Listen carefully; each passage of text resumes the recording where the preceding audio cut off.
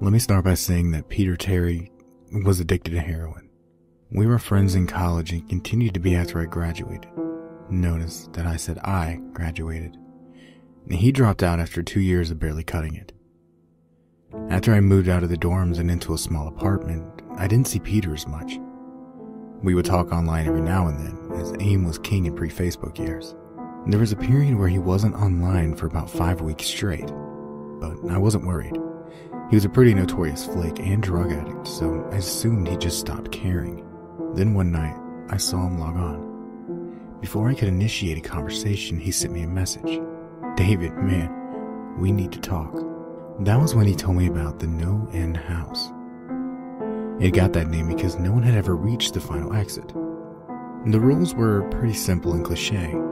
Reach the final room of the building and you win $500. There were 9 rooms in all. The house was located outside the city, roughly 4 miles from my house. Apparently Peter had tried and failed. He was a heroin and who knows what the fuck addict, so I figured the drugs got the best of him and he wigged out at a paper ghost or something. He told me it would be too much for anyone, that it was unnatural. I didn't believe him. I told him I would check it out the next night, and no matter how hard he tried to convince me otherwise, $500 sounded too good to be true. I had to go. And I set out the following night. When I arrived, I immediately noticed something strange about the building. Have you ever seen or read something that shouldn't be scary, but for some reason, a chill crawls up your spine? I walked toward the building and the feeling of uneasiness only intensified as I opened the door. My heart slowed and I let a relieved sigh leave me as I entered. The room looked like a normal hotel lobby decorated for Halloween. A sign was posted in place of a worker. It read, "Room 1 this way. 8 more follow. Reach the end and you win." I chuckled and made my way to the first door. The first area was almost laughable. The door resembled the Halloween aisle of a Kmart, complete with sheet ghosts and animatronic zombies that gave a static growl when you passed by. At the far end was an exit. It was the only door besides the one I entered through. I brushed through the fake spider webs and headed for the second room. I was greeted with fog as I opened the door to room 2. The room definitely up to the ante in terms of technology. Not only was there a fog machine, but a bat hung from the ceiling and flew in a circle. Scary. They seemed to have a Halloween soundtrack that one would find in a 99-cent store on loop somewhere in the room. I didn't see a stereo, but I guess they must have used a PA system. I stepped over a few toy rats that wheeled around and walked with a puffed chest across to the next area. I reached for the doorknob, and my heart sank to my knees. I did not want to open that door. A feeling of dread hit me so hard that I could barely even think. Logic overtook me after a few terrified moments, and I shook it off and entered the next room. Room 3 is when things began to change. On the surface, it looked like a normal room. There was a chair in the middle of a wood-paneled floor. A single lamp in the corner did a poor job of lighting the area, casting a few shadows across the floor and walls. But that was the problem. Shadows, plural. With the exception of the chairs, there were others. I had barely walked in the door and I was already terrified. It was at that moment that I knew something wasn't right. I didn't even think as I tried to open up the door I came through. It was locked from the other side. That set me off. Was someone locking the doors as I progressed? There was no way. I would have heard them. Was it a mechanical lock that set automatically? Maybe, but I was too scared to really think. I turned back to the room and the shadows were gone. The chair's shadow remained, but the others were gone. I slowly began to walk. I used to hallucinate when I was a child, so I wrote off the shadows as a figment of my imagination. I began to feel better as I made it to the halfway point of the room. I looked down as I took my steps, and that's when I saw it. Or didn't see it. My shadow wasn't there. I didn't have time to scream. I ran as fast as I could to the other door and flung myself without thinking into the room beyond. The fourth room was possibly the most disturbing. As I closed the door, all light seemed to be sucked out and put back into the previous room. I stood there, surrounded by darkness, not able to move. I'm not afraid of the dark and never had been, but I was absolutely terrified. All sight had left me. I held my hand in front of my face, and if I didn't know what I was doing, I would have never been able to tell. Darkness doesn't describe it. I couldn't hear anything. It was dead silence. When you're in a soundproof room, you can still hear yourself breathing. You can hear yourself being alive. I couldn't. I began to stumble forward after a few moments, my rapidly beating heart the only thing I could feel. There was no door in sight. I wasn't even sure if there was one this time. The silence was then broken by a low hum. I felt something behind me. I spun around wildly but could barely even see my nose. I knew it was there though. Regardless of how dark it was, I knew something was there. The hum grew louder and closer. It seemed to surround me, but I knew whatever was causing the noise was in front of me, inching closer. I took a step back. I had never felt that kind of fear. I can't really describe true fear. I wasn't even scared I was going to die. I was scared of what the alternative was. I was afraid of what this thing had in store for me. Then the lights flashed for a second and I saw it. Nothing. I saw nothing, and I know I saw nothing there. The room was again plunged into the darkness, and the hum became a wild screech. I screamed in protest. I couldn't hear this goddamn sound for another minute. I ran backwards away from the noise and fumbled for the door handle. I turned and fell into room 5. Before I describe room 5, you have to understand something. I am not a drug addict. I have no history of drug abuse or any sort of psychosis short of the childhood hallucinations I mentioned earlier, and those were only when I was really tired or just waking up. I entered the NoEnd house with a clear head. After falling from the previous room, my view of room 5 was from my back, looking up at the ceiling. What I saw didn't scare me.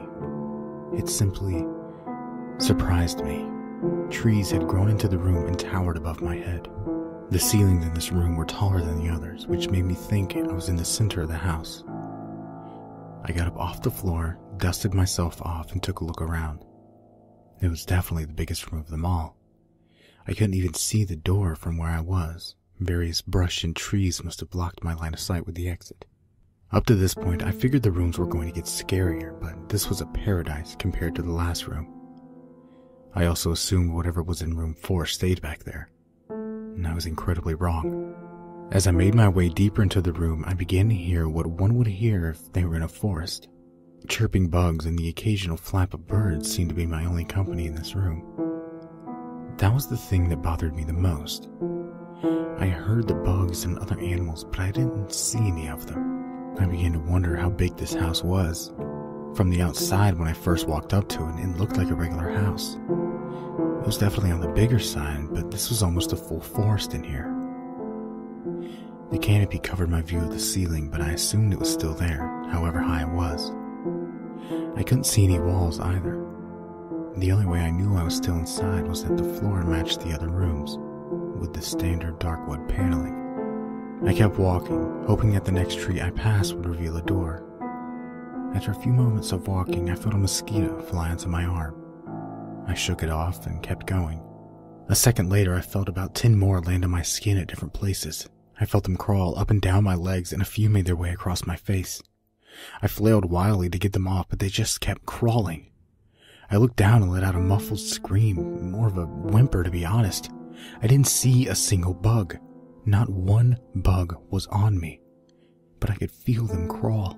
I heard them fly by my face and sting my skin, but I couldn't see a single one. I dropped to the ground and began to roll wildly. I was desperate. I hated bugs, especially ones that I couldn't see or touch. But these bugs could touch me, and they were everywhere. I began to crawl. I had no idea where I was going. The entrance was nowhere in sight, and I still hadn't even seen the exit. so I just crawled, my skin wriggling with the presence of those phantom bugs. After what seemed like hours, I found the door. I grabbed the nearest tree and propped myself up, mindlessly slapping my arms and legs to no avail. I tried to run, but I couldn't. My body was exhausted from crawling and dealing with whatever it was that was on me.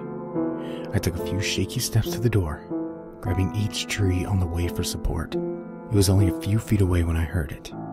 The low hum from before. It was coming from the next room, and it was deeper. I could almost feel it inside my body, like when you stand next to an amp at a concert.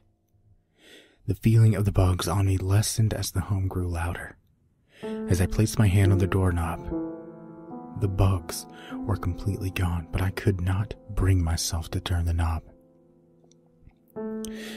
I knew that if I let go, the bugs would return, and there was no way I would make it back to room 4. I just stood there, my head pressed against the door marked 6, my hands shakily grasping the knob. The hum was so loud I couldn't even hear myself pretend to think. There was nothing I could do but move on. Room 6 was next, and room 6 was hell. I closed the door behind me, my eyes held shut, my ears ringing. The hum was surrounding me. As the door clicked into place, the hum was gone. I opened my eyes in surprise, and the door I had shut was gone. It was just a wall now. I looked around in shock. My room was identical to room 3, the same chair and lamp, but with the correct amount of shadows this time.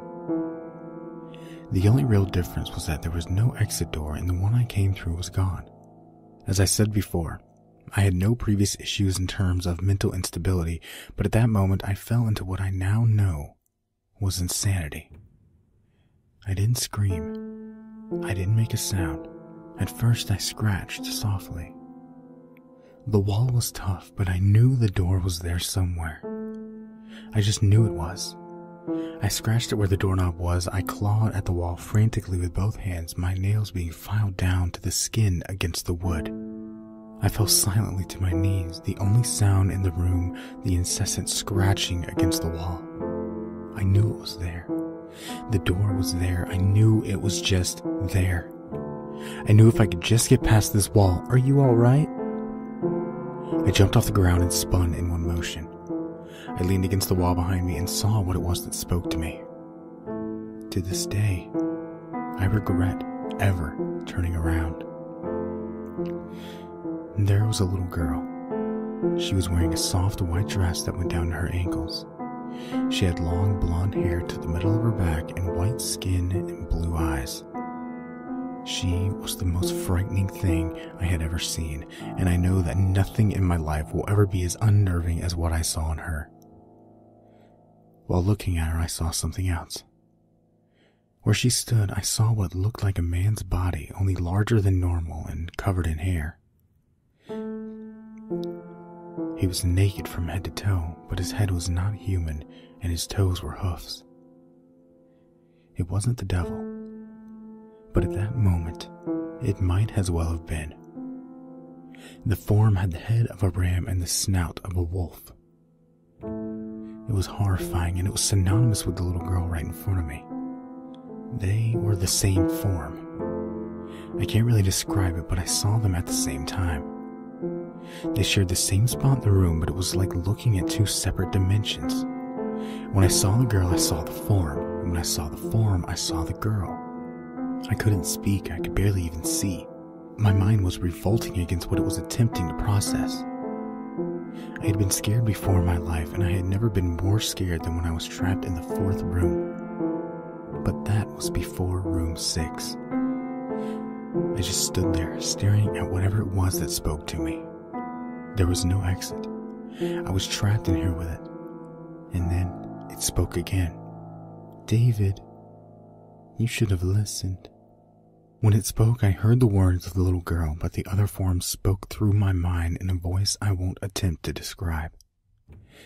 There was no other sound. The voice just kept repeating that sentence over and over in my mind. And I agreed.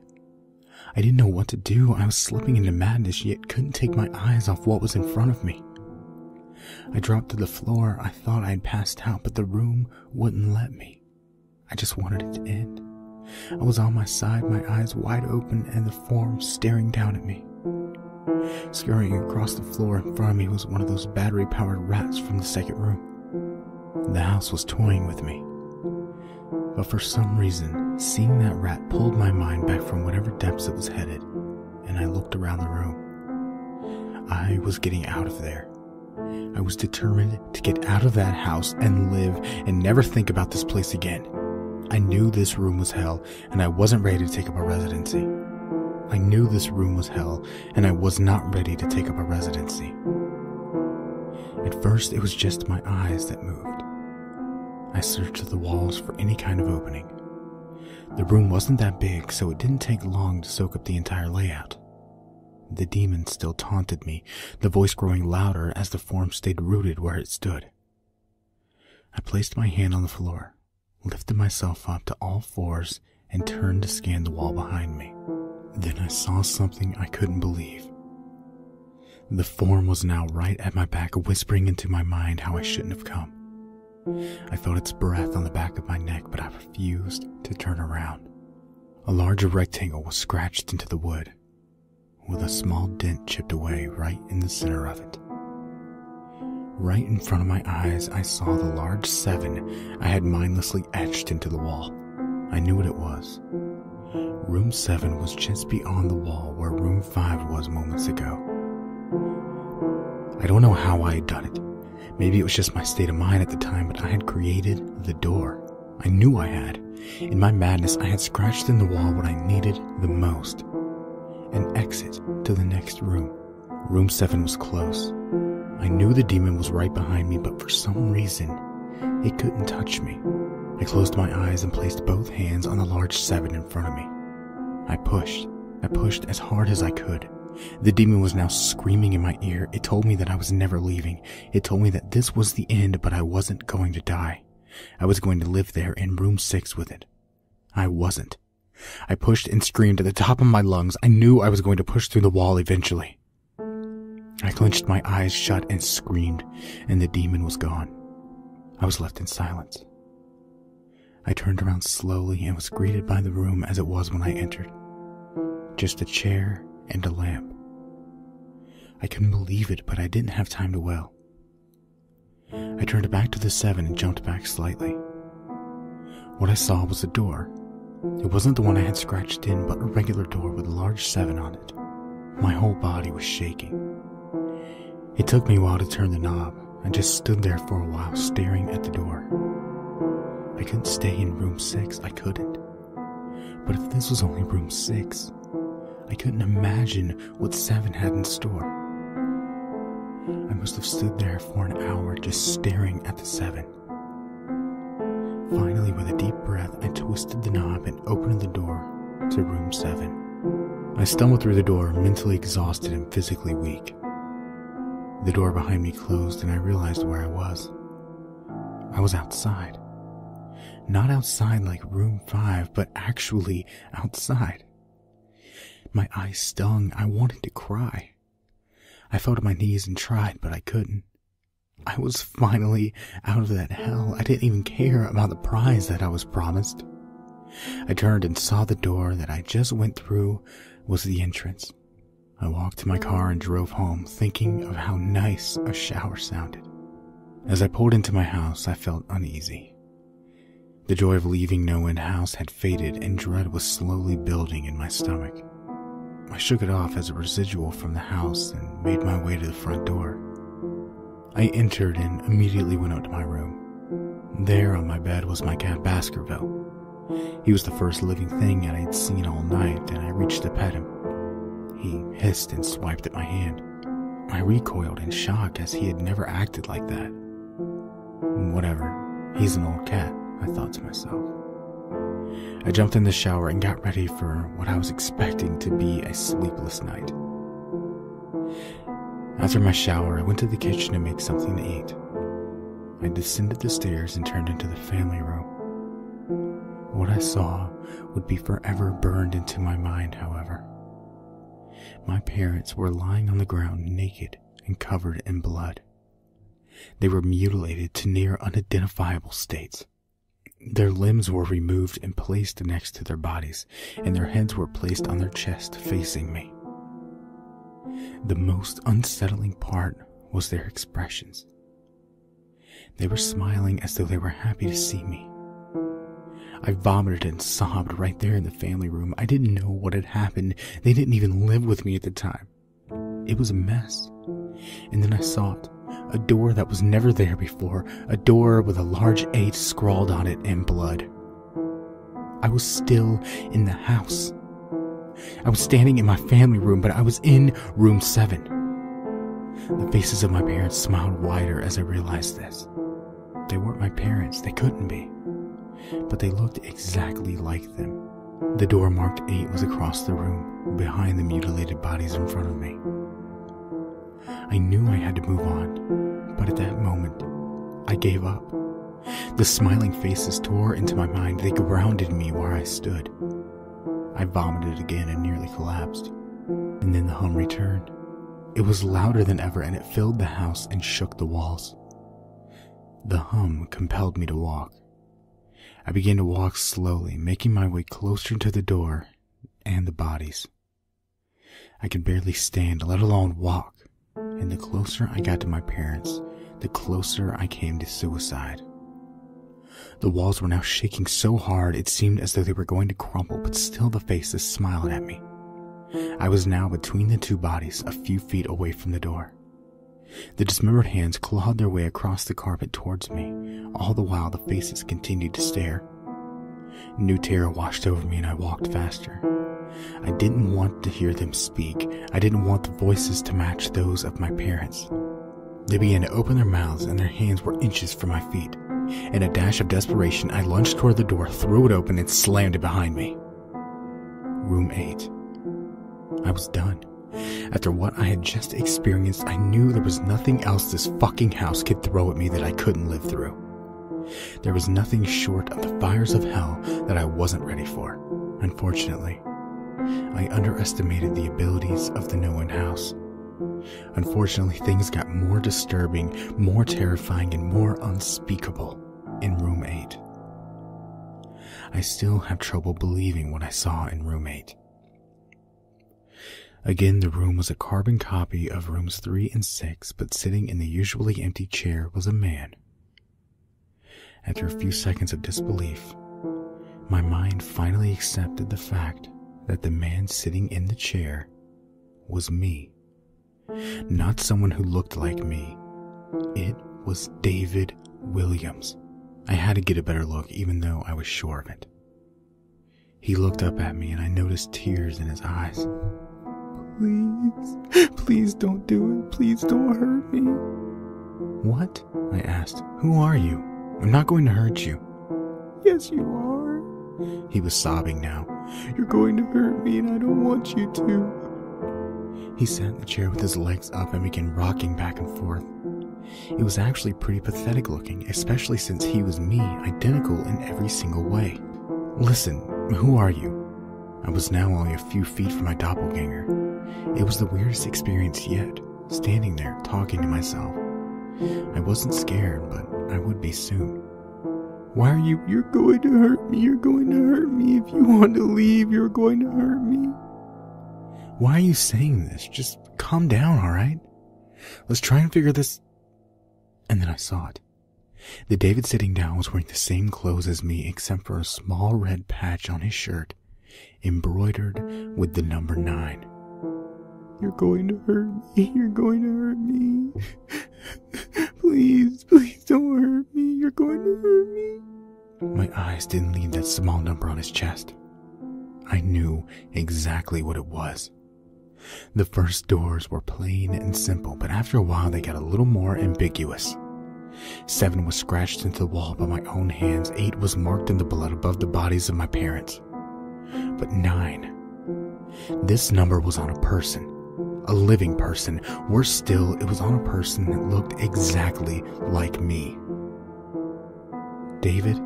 I had to ask. Yes, you're going to hurt me. You're going to hurt me. He continued to sob and rock. He answered to David. He was me, right down to the voice. But that 9. I paced around for a few minutes while he sobbed in his chair. The room had no door, and similarly to room 6, the door I came through was gone. For some reason, I assumed that scratching would get me nowhere this time. I studied the walls and floor around the chair, sticking my head underneath and seeing if anything was below. Unfortunately, there was. Below the chair was a knife. Attached was a tag that read, "To David, from management." The feeling in my stomach as I read that tag was something sinister. I wanted to throw up, and the last thing I wanted to do was remove that knife from under the chair. The other David was still sobbing uncontrollably. My mind was spinning into an attic of unanswerable questions. Who put this here, and how did they get my name? Not to mention the fact that as I knelt on the cold wood floor, I also sat in the chair sobbing in protest of being hurt by myself. It was all too much to process. The house and the management had been playing with me this whole time. My thoughts for some reason turned to Peter and whether or not he had gotten this far. If he did, if he met a Peter Terry sobbing in this very chair, rocking back and forth. I shook those thoughts from my head. They didn't matter. I took the knife from under the chair, and immediately the other David went quiet. "David," he said in my voice, "what do you think you're going to do?" I lifted myself from the ground and clenched the knife in my hand. "I'm going to get out of here." David was still sitting in the chair, though he was very calm now. He looked up at me with a slight grin. I couldn't tell if he was going to laugh or strangle me. Slowly he got up from the chair and stood facing me. It was uncanny. His height and even the way he stood matched mine. I felt the rubber hilt of the knife in my hand and gripped it tighter. I don't know what I was planning on doing with it, but I had a feeling I was going to need it. "Now," his voice was slightly deeper than my own, "I'm going to hurt you. I'm going to hurt you, and I'm going to keep you here." I didn't respond. I just lunged and tackled him to the ground. I had mounted him and looked down, knife poised and ready. He looked up at me, terrified. It was like I was looking in a mirror. Then the hum returned, low and distant, though I still felt it deep in my body. David looked up at me as I looked down at myself. The hum was getting louder, and I felt something inside me snap. With one motion, I slammed the knife into the patch on his chest and ripped down. Blackness fell on the room, and I was falling. The darkness around me was like nothing I had experienced up to that point. Room 4 was dark, but it didn't come close to what was completely engulfing me. I wasn't even sure if I was falling after a while. I felt weightless and covered in dark. Then a deep sadness came over me. I felt lost, depressed, and suicidal. The sight of my parents entered my mind. I knew it wasn't real, but I had seen it, and the mind has trouble differentiating between what is real and what isn't. The sadness only deepened. I was in room 9 for what seemed like days. The final room. And that's exactly what it was. The end. NoEnd house had an end, and I had reached it. At that moment, I gave up. I knew I would be in that in-between state forever, accompanied by nothing but darkness. Not even the hum was there to keep me sane. I had lost all senses. I couldn't feel myself. I couldn't hear anything. Sight was completely useless here. I searched for a taste in my mouth and found nothing. I felt disembodied and completely lost. I knew where I was. This was hell. Room 9 was hell. And then it happened. A light. One of the stereotypical lights at the end of the tunnel. I felt ground come up from below me, and I was standing. After a moment or two of gathering my thoughts and senses, I slowly walked toward that light. As I approached the light, it took form. It was a vertical slit down the side of an unmarked door. I slowly walked through the door and found myself back where I started, in the lobby of NoEnd house. It was exactly how I left it. Still empty, still decorated with the childish Halloween decorations. After everything that had happened that night, I was still wary of where I was. After a few moments of normalcy, I looked around the place trying to find anything different. On the desk was a plain white envelope with my name handwritten on it. Immensely curious, yet still cautious, I mustered up the courage to open the envelope. Inside was a letter, again handwritten. David Williams, congratulations. You have made it to the end of NoEnd House. Please accept this prize as a token of great achievement. Yours forever, Management. With the letter were 5 $100 bills. I couldn't stop laughing. I laughed for what seemed like hours. I laughed as I walked out to my car and laughed as I drove home. I laughed as I pulled into my driveway. I laughed as I opened my front door to my house. And I laughed as I saw a small tin etched into the wood.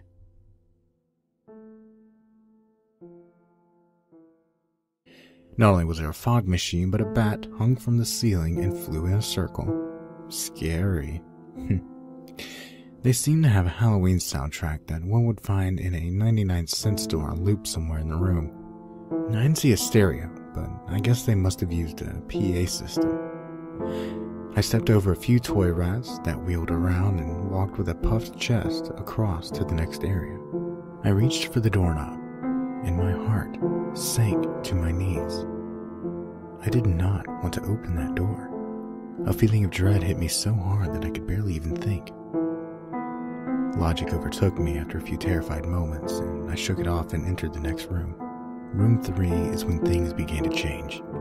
On the surface, it looked like a normal room. There was a chair in the middle of a wood-paneled floor. A single lamp in the corner did a poor job of lighting the area.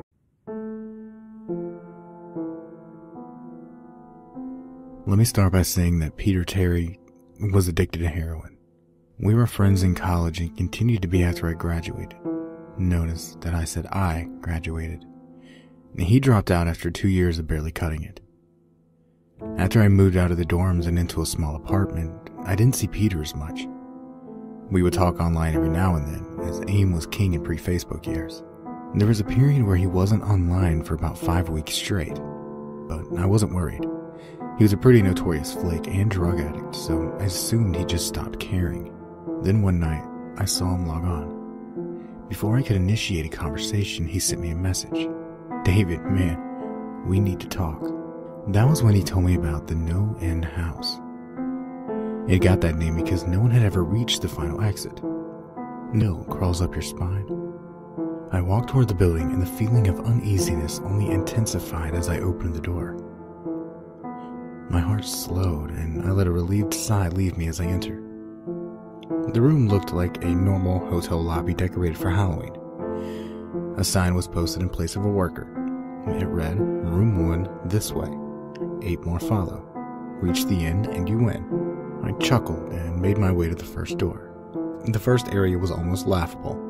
The door resembled the Halloween aisle of a Kmart, complete with sheet ghosts and animatronic zombies that gave a static growl when you passed by. At the far end was an exit. It was the only door besides the one I entered through. I brushed through the fake spider webs and headed for the second room. I was greeted with fog as I opened the door to room 2. The room definitely upped the ante in terms of technology. The rules were pretty simple and cliche. Reach the final room of the building and you win $500. There were 9 rooms in all. The house was located outside the city, roughly 4 miles from my house. Apparently Peter had tried and failed. He was a heroin and who knows what the fuck addict, so I figured the drugs got the best of him, and he wigged out at a paper ghost or something. He told me it would be too much for anyone, that it was unnatural. I didn't believe him. I told him I would check it out the next night, and no matter how hard he tried to convince me otherwise, $500 sounded too good to be true. I had to go. And I set out the following night. When I arrived, I immediately noticed something strange about the building. Have you ever seen or read something that shouldn't be scary, but for some reason, a chick casting a few shadows across the floor and walls? But that was the problem. Shadows, plural. With the exception of the chairs, there were others. I had barely walked in the door and I was already terrified. It was at that moment that I knew something wasn't right. I didn't even think as I tried to open up the door I came through. It was locked from the other side. That set me off. Was someone locking the doors as I progressed? There was no way. I would have heard them. Was it a mechanical lock that set automatically? Maybe, but I was too scared to really think. I turned back to the room and the shadows were gone. The chair's shadow remained, but the others were gone. I slowly began to walk. I used to hallucinate when I was a child, so I wrote off the shadows as a figment of my imagination. I began to feel better as I made it to the halfway point of the